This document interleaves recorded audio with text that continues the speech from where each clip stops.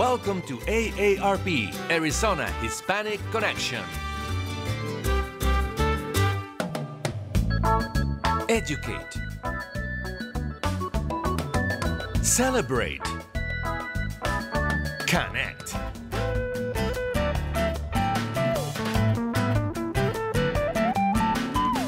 Arizona Hispanic Connection.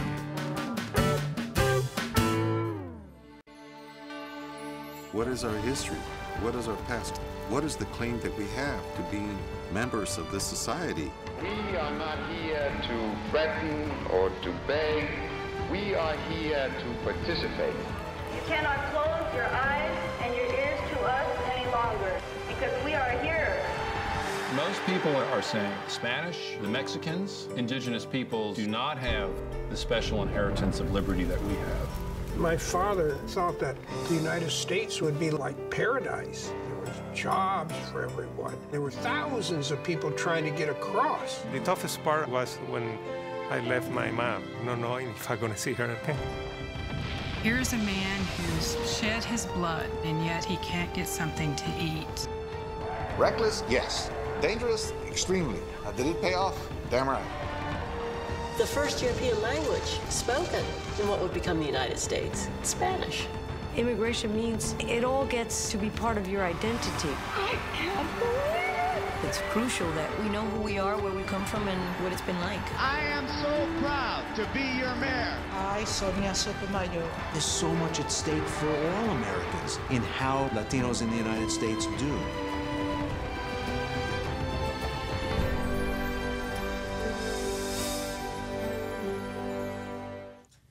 We are here to participate. Very strong words from Henry Cisneros. Good morning, everyone. This is Alex Juarez, live from 1190 a.m. and also on our Facebook page, AARP, Arizona Hispanic Connection. Good morning, David. How are you? Wow. Those words are very, very touching, Alex, and everyone. It's just powerful words. We're going to do our very best to talk a little bit about the history of Latino Americans, and it's just unbelievable. We have a great guest today, and this is going to be a good show. I am so excited for today's show, David. We have Frank Barrios, historian here in Phoenix, Arizona, knows the history of Latinos in Arizona. Al Kiwi is also a historian, book writer in Arizona. Dan Martinez as well. He's our volunteer state president. James Garcia as well from the Arizona Hispanic Chamber of Commerce and very well known in the community. So thank you so much for being here today. So this is our second show, David. And last week was basically just a kickoff for our show, AARP, Arizona Hispanic Connection. And we basically just talked about the different platforms that we're going to be talking about, history, the health, education, you name it, different platforms. Yes. Today, we're going to focus more on history. But before we go deep into the history of Latinos in the United States to begin with, and thanks to the PBS series, you put it on Facebook. You provided the link so we can watch the episodes. By the way, it's absolutely amazing. Wanted to thank two people in particular. First one is a local artist by the name of David Murrieta from Tolleson that is helping us put together our mural. The mural basically that will depict the branding of this show, the history of Latinos, some of the icons, both landscapes and also figures like Governor Castro, like Congressman Pastor, Chapito as well. Chavarria, that's right. Exactly. He will be in that mural. Landscapes like South Mountain. We have the Westward Ho. In general, it's going to be. Did you mention Post 41? Post 41, that's right. Legion Post 41 is included for our veterans. Says that. Okay. Exactly. That's right. Definitely. So this mural is going up on 7th Street. Right in between Portland and Roosevelt, right next to a famous restaurant there. I'm not going to say the name for it, obvious reasons, but it's right off south of the I-10. We will be having an unveiling and basically a community painting day on Saturday, May 27th. So I want to invite everyone to participate, to come and help us finish the mural. Saturday, May 27th, 9:45 a.m. 9:45 to 12 to noon. We will allow people to come and help the artists finish off the mural. It'll be just basically. It's going to be a fun event, actually. Oh, it's gonna be we're going to get to paint it and see it. This is awesome. Well, thanks so much. I mean, we have someone on the line, and we're going to go to her in just a bit. But I wanted to say something very, very important. If we can do two things today in this show, I would consider it a success. And one is to make all of you who are joining this conversation aware of the PBS series Latino Americans. This is a 6-episode series on the history of Latinos. And I can just imagine the amount of effort that it took to put this together. There's a book, Al. You have you brought a book. See, he's got a book. It's Latino Americans. So please, please, please, please, be aware that there is that website. It's actually a website. It's pbs.org/Latino Americans. And please know also that it is in English and in Spanish, all 6 episodes. I've watched this series twice, and I started doing the third time around. I watched the first chapter the third time, a couple of times yesterday and the day before. So please, please, please know that. Just so that you get an idea, first chapter is Foreigners in Their Own Land. And that's where we got the name for this particular show. I think this is an amazing, amazing title. Number 2, Empire of Dreams. Number 3, War and Peace. Number 4, The New Latinos. Number 5, Prejudice and Pride. Number 6, Pearl and Promise. So we're just going to kind of emphasize chapter 1 today. And let's see how the time goes. We might land today in Arizona, because that series does not give a lot of details on the history of Arizona. But what the problem, right? What's the problem? We have historians here. Frank Barrios wrote a book. I would like to start with Al, because you brought the book, impressions about this series, Al, and then maybe we can kind of begin with that. I'm sure you're aware of this series, and just give us impressions about that. You brought the book, etc. And if you can say just a little bit about yourself, too. Yes. Thank you. I'm Al Kiwis, and it's just a pleasure to be here today. I just want to let you know about this book, Latino Americans. It's part of PBS. It was first shown, I think, about a year or two ago, and they went out to different parts of the country showing different segments. And I was able to see one of the segments, and I just realized how powerful this was.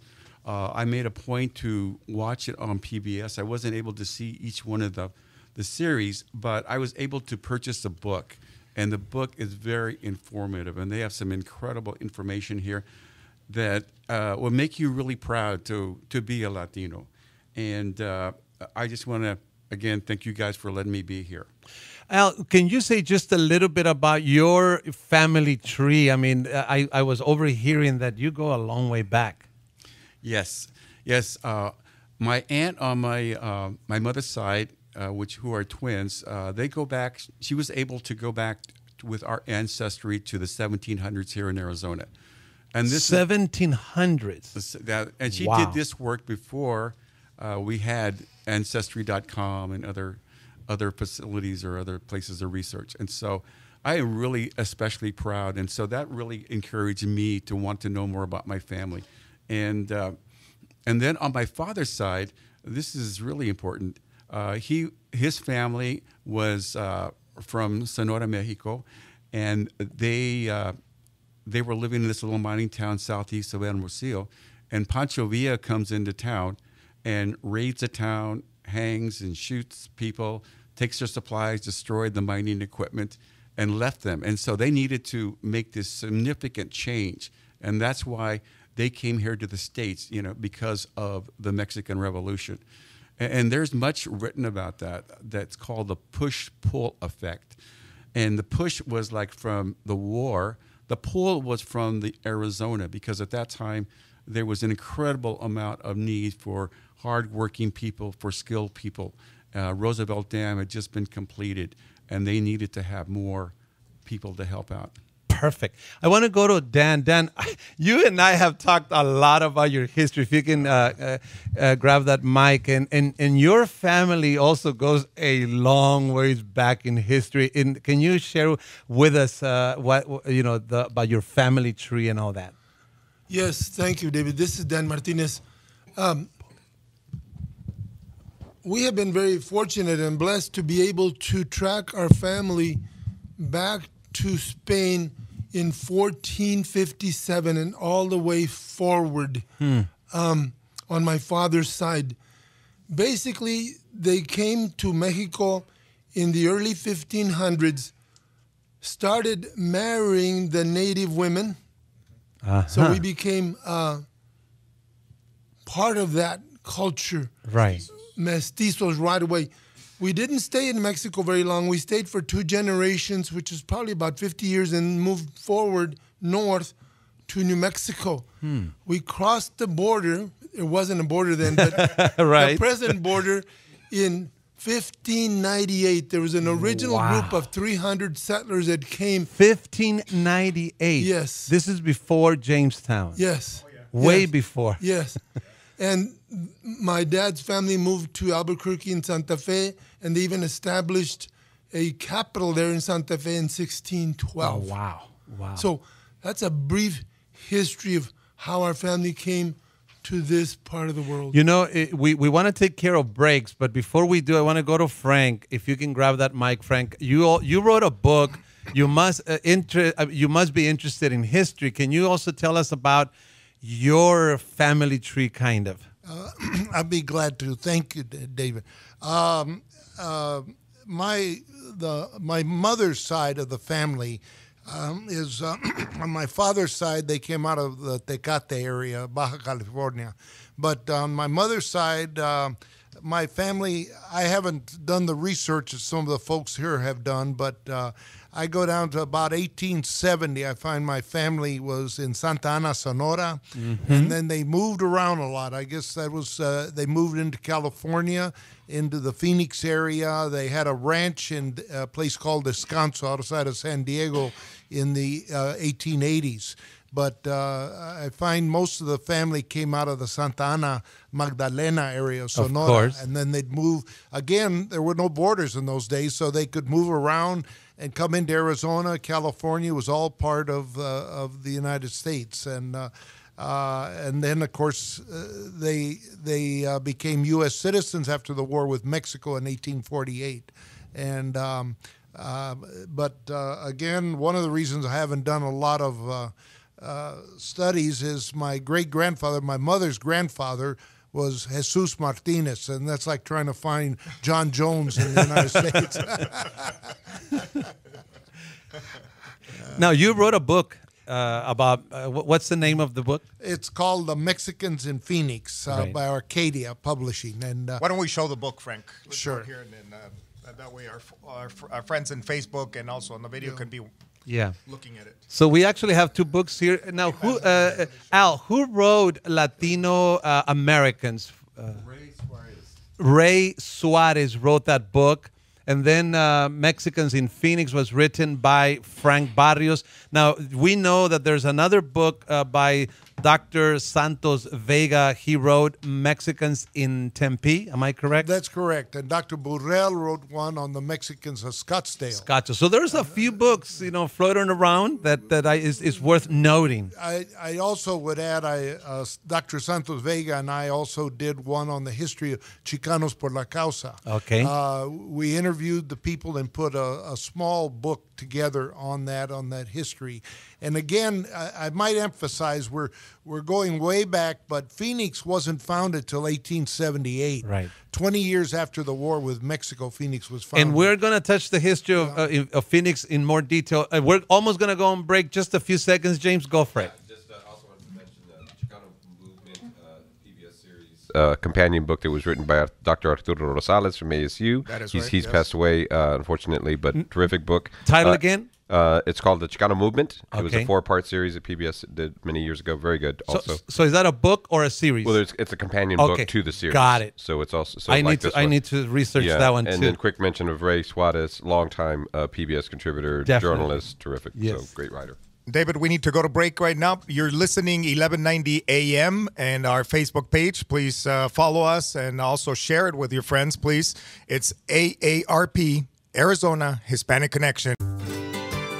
Welcome to AARP, Arizona Hispanic Connection.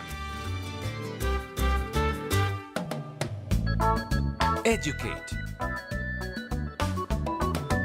Celebrate. Connect.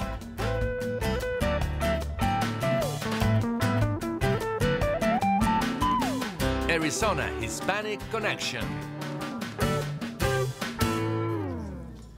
Welcome back. You're on 1190 AM and also on Facebook through AARP, Arizona Hispanic Connection. I'm Alex Juarez and David Parra. We are your host of this show.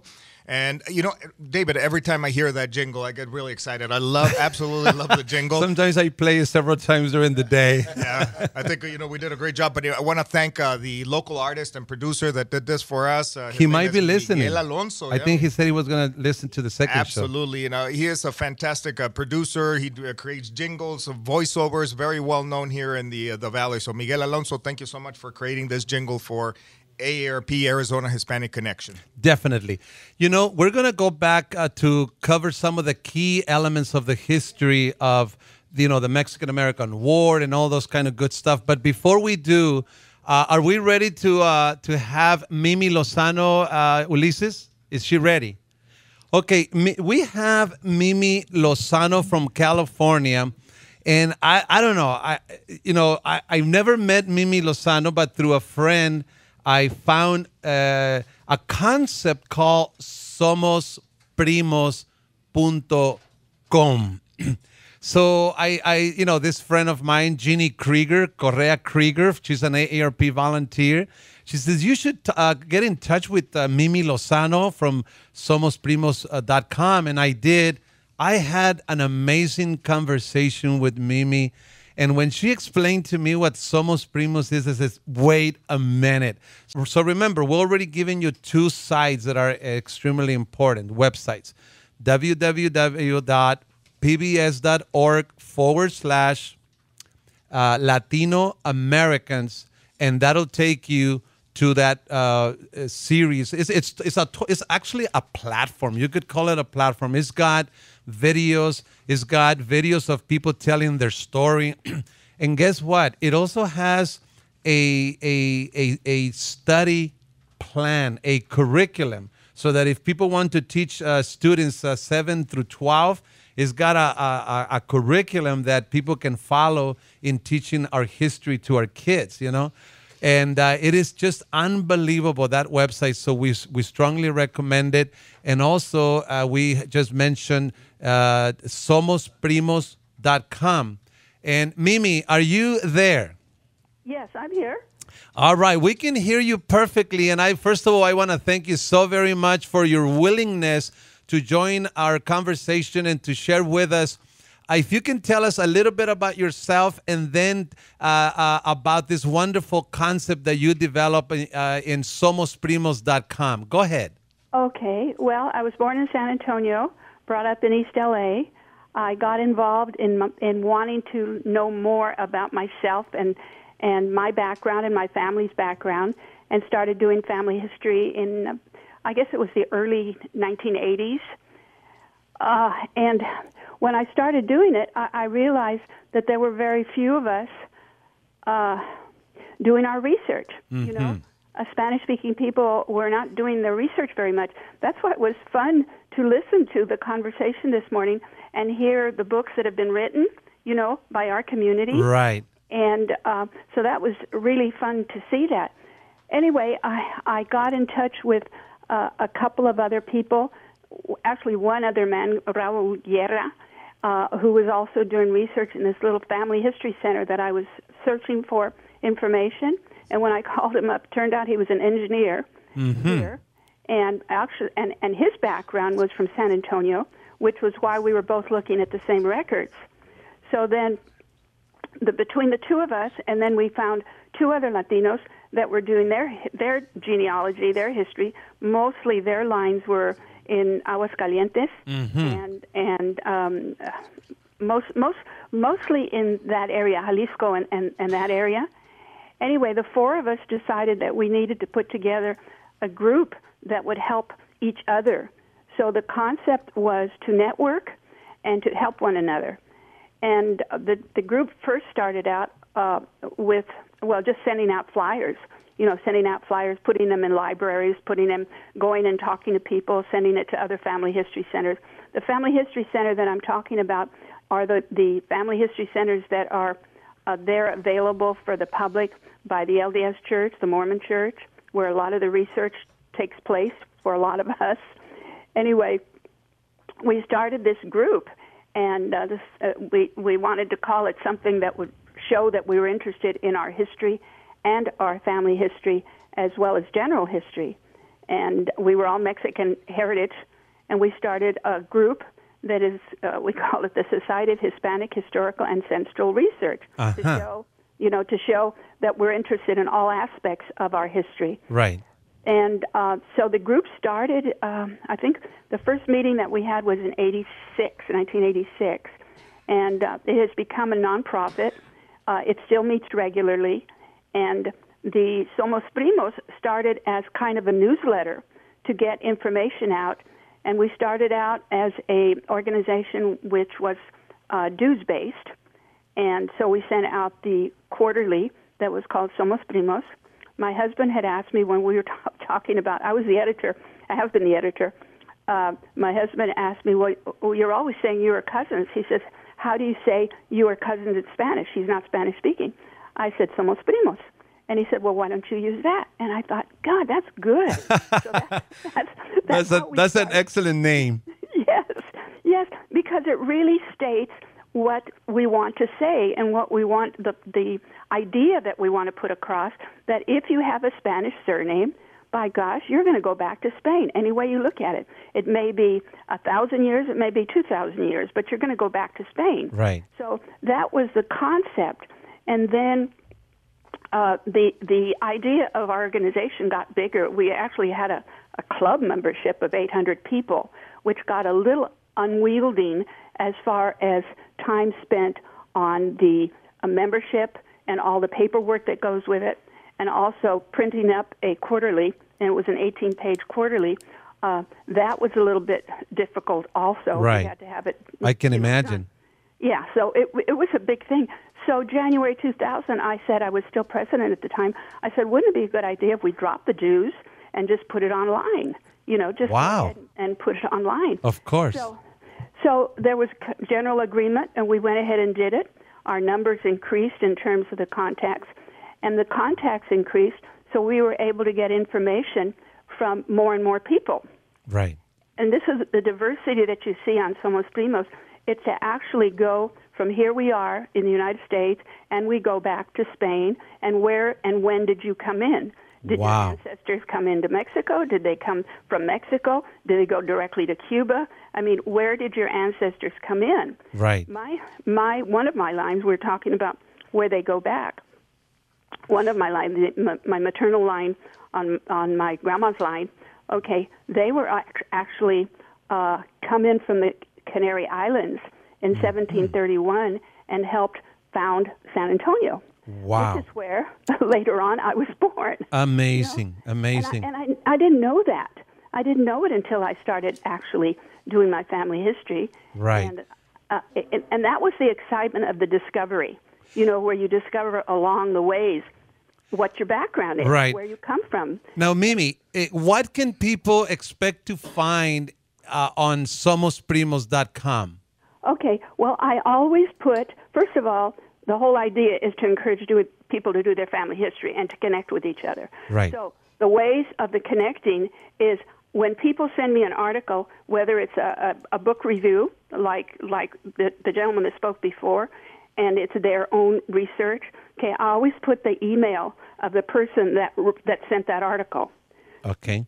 That means if if you're reading Somos Primos and you find a connection in Arizona or in New Mexico or in California, and you see the Spanish surnames that are there, the pedigree information that's there, then you can contact that person.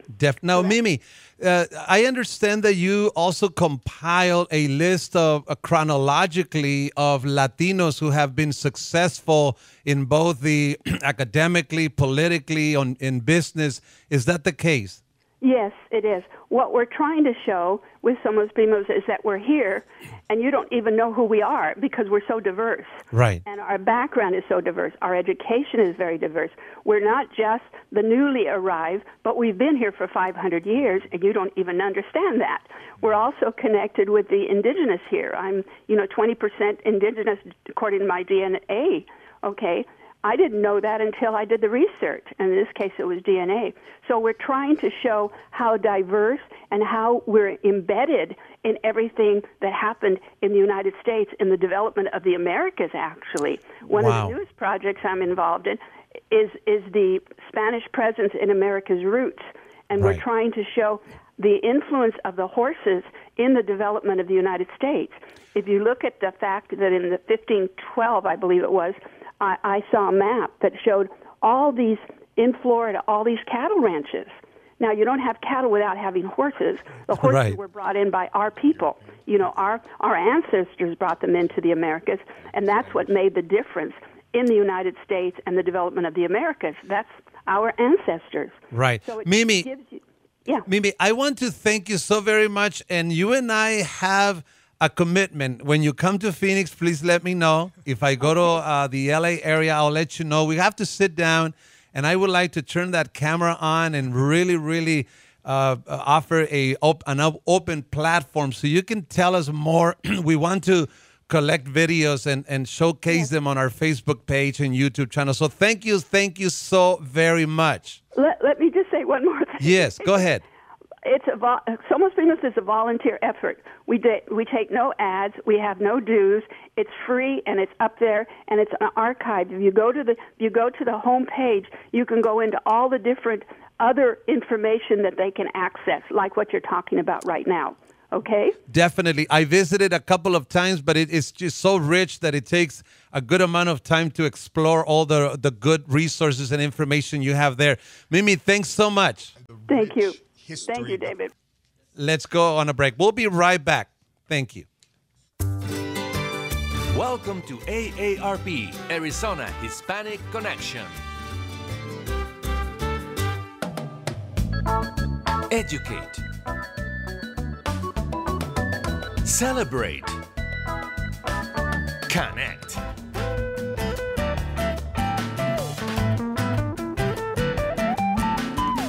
Arizona Hispanic Connection.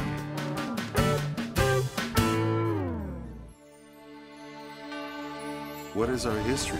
What is our past? What is the claim that we have to being members of this society? We are not here to threaten or to beg. We are here to participate.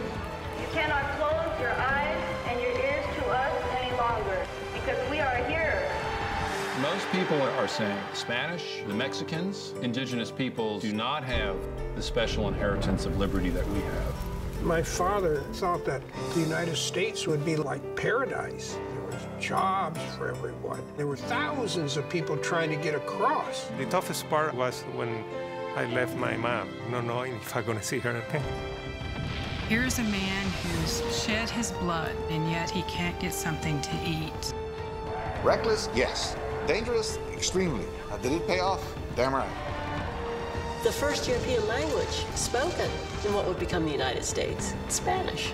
Immigration means it all gets to be part of your identity. I can't believe it. It's crucial that we know who we are, where we come from, and what it's been like. I am so proud to be your mayor. I, Sonia Sotomayor. There's so much at stake for all Americans in how Latinos in the United States do.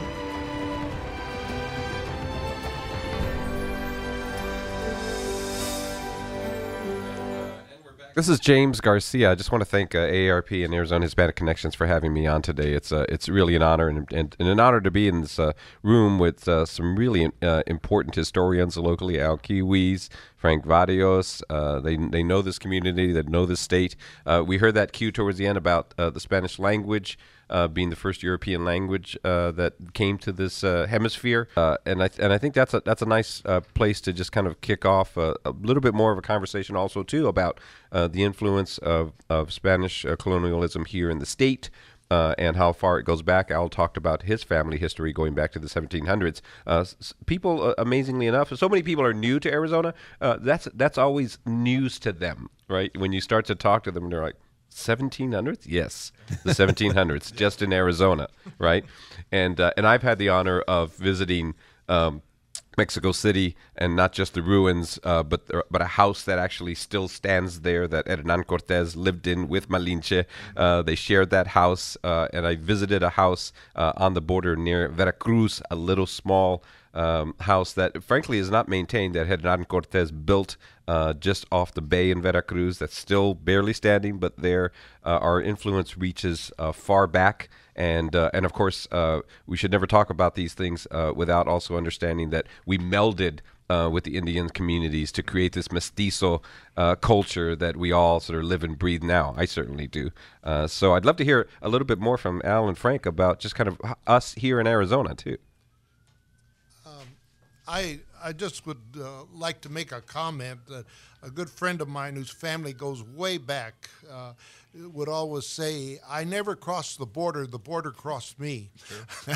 Right. That meaning that they were there and all of a sudden they drew a line on the ground and said, this is now the United States, Mexico is there. And that person's family had been there for hundreds of years at that same location. And many of them are still in the same location.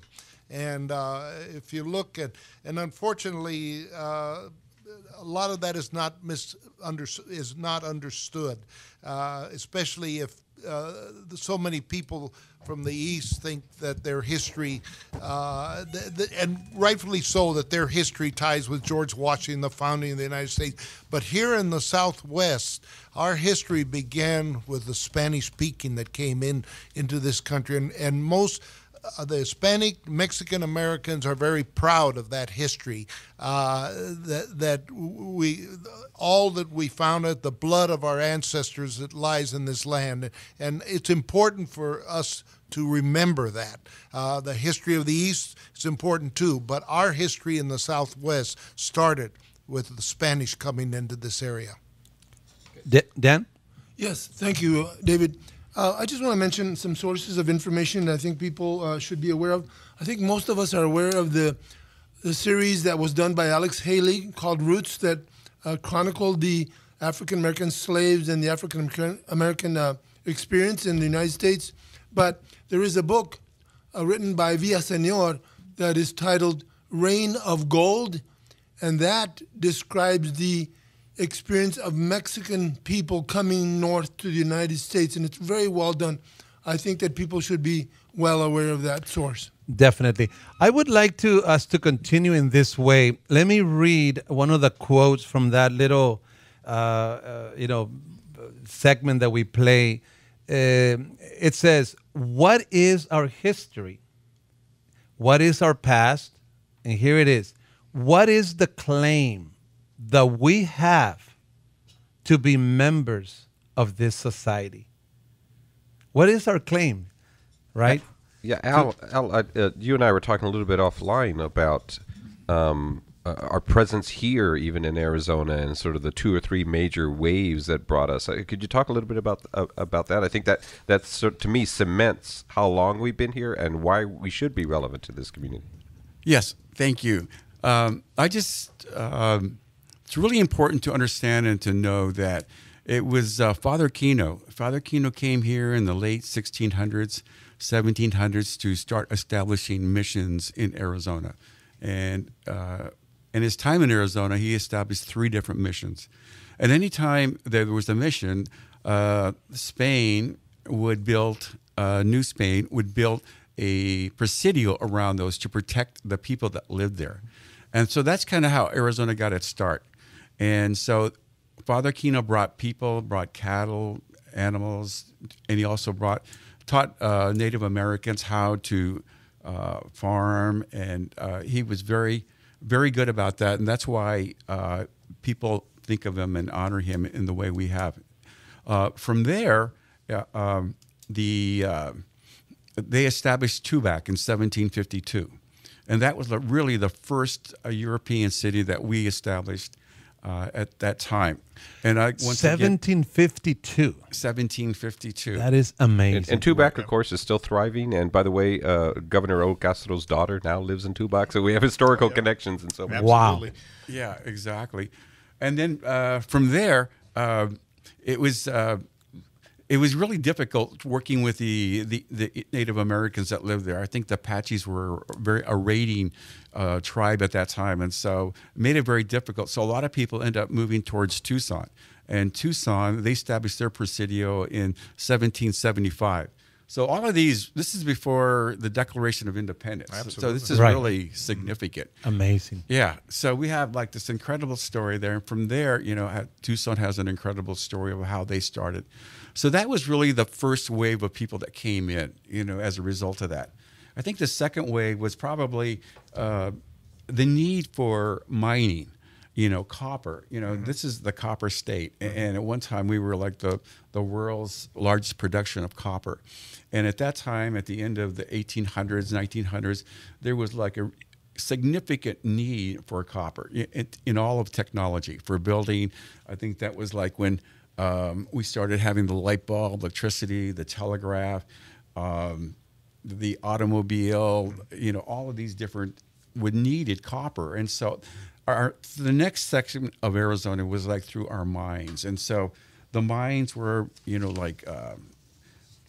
different ones that we have here was, I think, with Ajo was the first, Morenci, Globe, Jerome.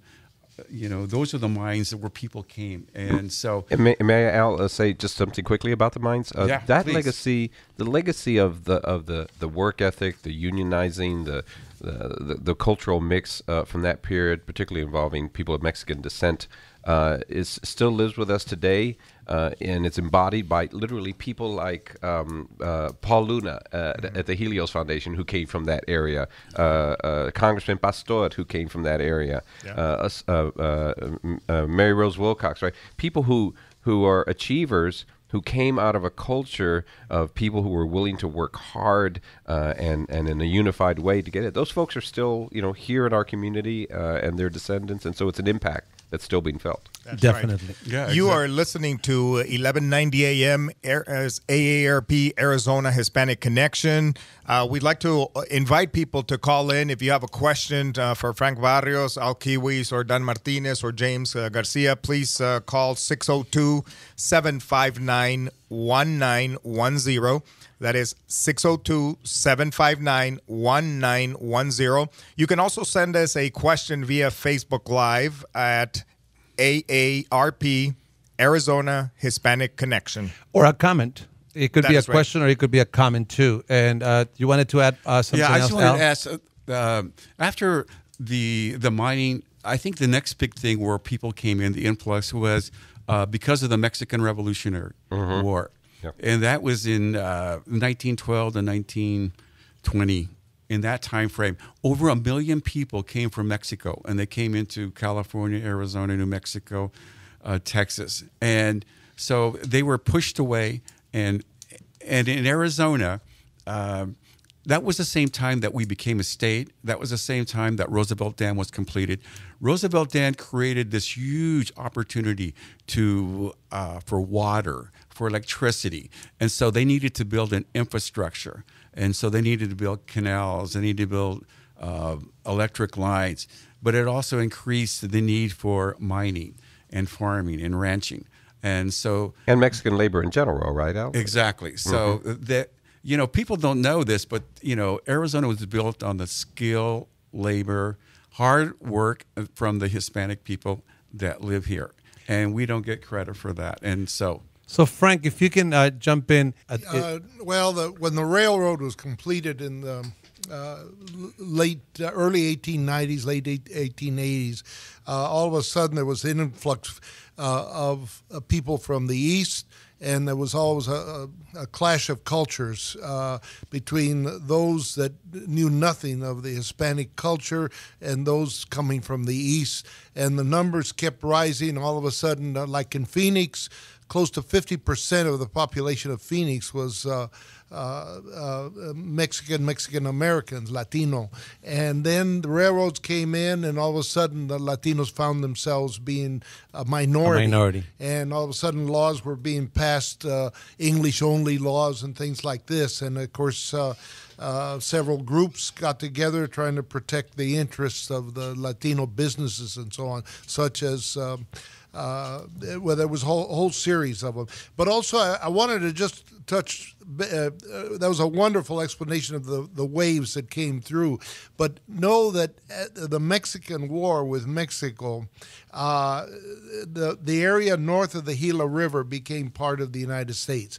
And unlike California, New Mexico, and Texas, which had long been established by the Mexicans, north of the Gila River in most of Arizona, there was nothing. That was the land of the Indians. And the northern boundary of Mexico, not officially because Mexico would claim all of Arizona, but ran from Yuma, Tucson, Tubac, and on through, because as you went north of the Gila River, the Apaches, the Yavapais, all the other tribes were there, and like Phoenix, there was the Indians were living here, the Maricopa Pima Indians, but it was founded in 1878, 20 years after the war with Mexico, and the Mexicans coming in from Mexico, Mexican Americans, started moving into Phoenix to develop it, and a large number until the railroads came in, and then others came in. Yeah, so lots happening even before Arizona became a state. And all those happenings involved the Mexicans who had come from, some of them were already here. Right. I mean, the Mexican-American War, for people who haven't gotten enough of an exposure to that story, it's so critical to us as Latino people in the Southwest, of course, because it was a war of conquest, right? Absolutely. And so what happened in Tucson, what happened in Phoenix, was that culture sort of overtaking, if you will, what was then the dominant Latino culture, right, and Indian cultures of the region. So, James, let's hold that thought. We have to go to break right now. When we come back, we're going to pick it up again on that because that is an extremely very important topic. Again, you're listening to 1190 AM. AARP, Arizona Hispanic Connection. Follow us on Facebook and share it with your friends as well, please. We will be right back. Welcome to AARP, Arizona Hispanic Connection. Educate. Celebrate. Connect.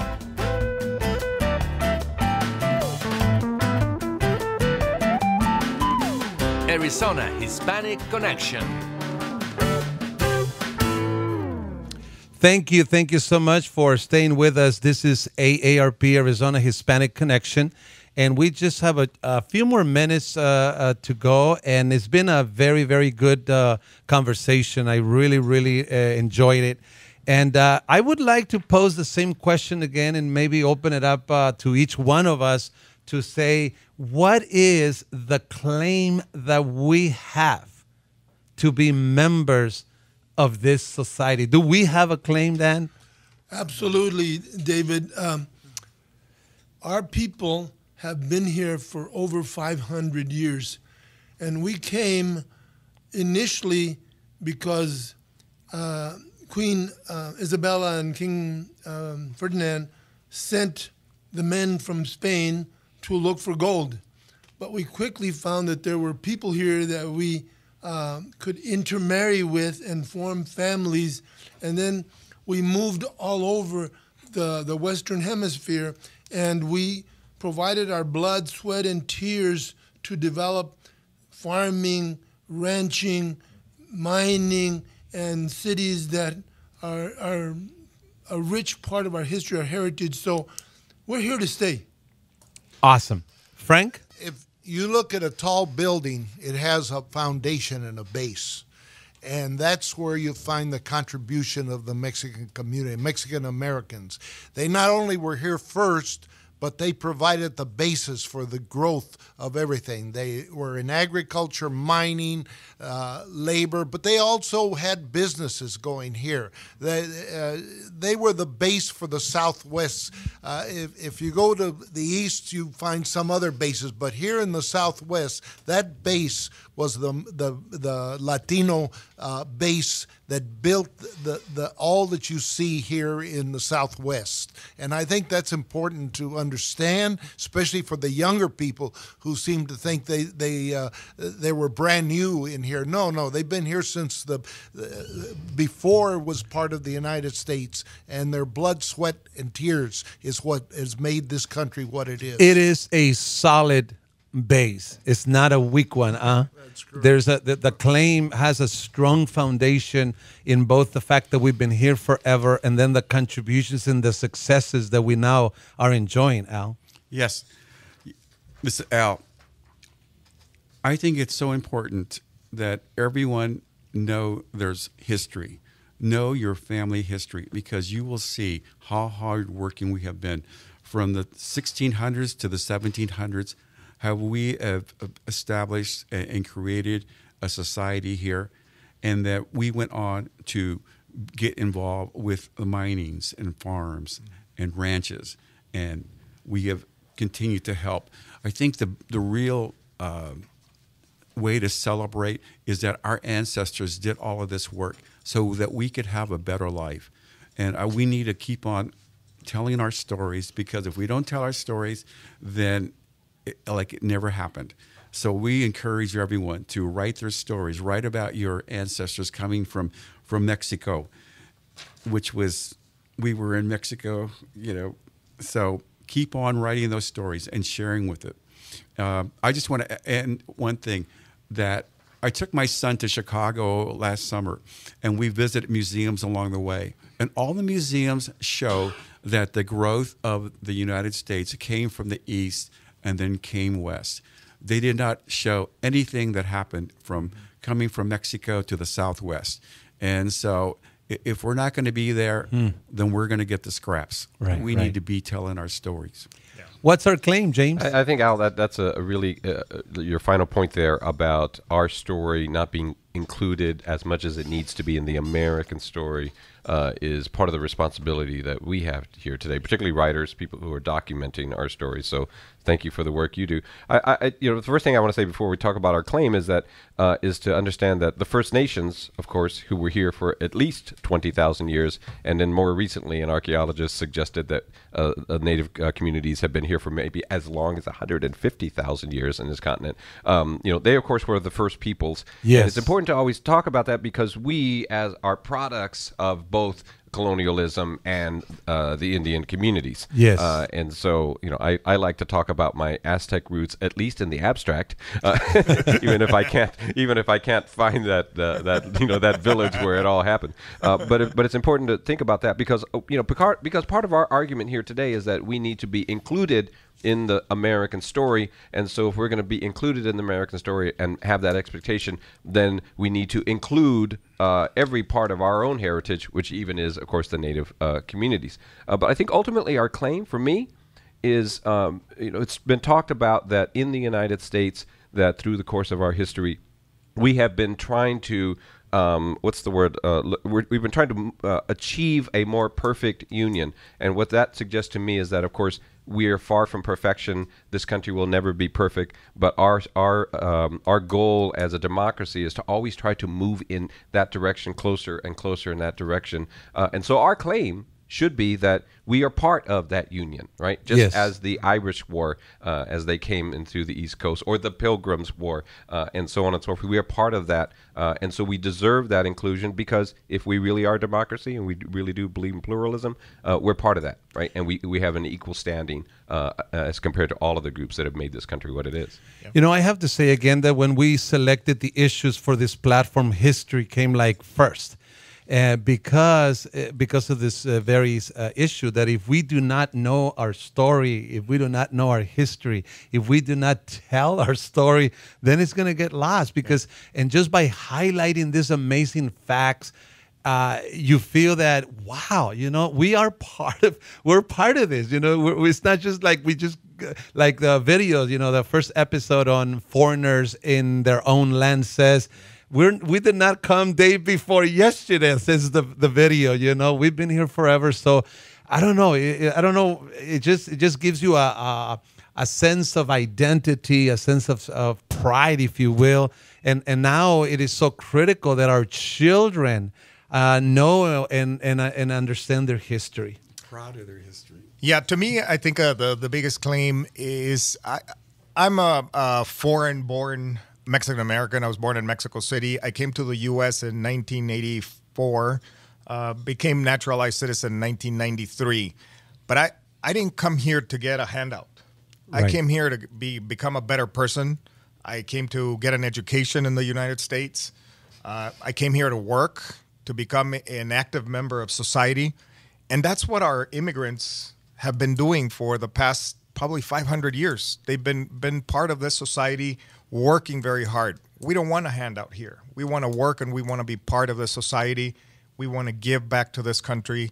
I love this country, and I hope that every single immigrant that comes here that respects and loves the country as well. So it's the claim that we're here to participate and to work hard. And Alex, that is continuing, right? I think of the young dreamers in our midst, undocumented, getting educated, starting organizations, contributing to the system. There's a young woman who was a dreamer who is now a member of the House of Representatives, Isela Blanc. That's right. She's part of that continuing historical story, right? And we should respect that, not be afraid of it. I have to mention also the first Mexican American governor of Arizona. Hello. El único, Señor Castro, was undocumented into the United States. Yes. and grew to become governor of the state of Arizona. I think every person needs to know the contributions made by people, even those that are undocumented. Many of my family were undocumented and served in World War II, and how many died protecting this country. And Frank, perhaps even more significantly, he represented the United States of America in 3 other countries, right? So amazing, and we will devote one show to honor Governor Raul Castro, so stay tuned. We are just about out of time, and we want to thank you. We want to remind you again, please visit pbs.org /Hispanic, Latino Americans, and please also help us to like our page and share the page, because we feel that we will reach more people through the Facebook page than through radio, because Facebook, as you know, is wherever you are all over the world. So please help us and spread the word, Alex. Absolutely. How should we end this program? Well, this is the second one. We don't want to end it. No, we don't want to end this program because it's such rich history behind it. But want to remind everybody about the Community Painting Day. Again, Saturday, May 27th, 9:45 a.m. to noon. And it's on 7th Street between Portland and Roosevelt.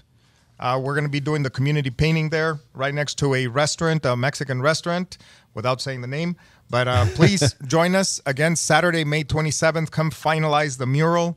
It's going to be a fun day. And the good thing is that if they join our Facebook page, we are posting all this information. So if you have joined the page, don't write anything. It'll be there.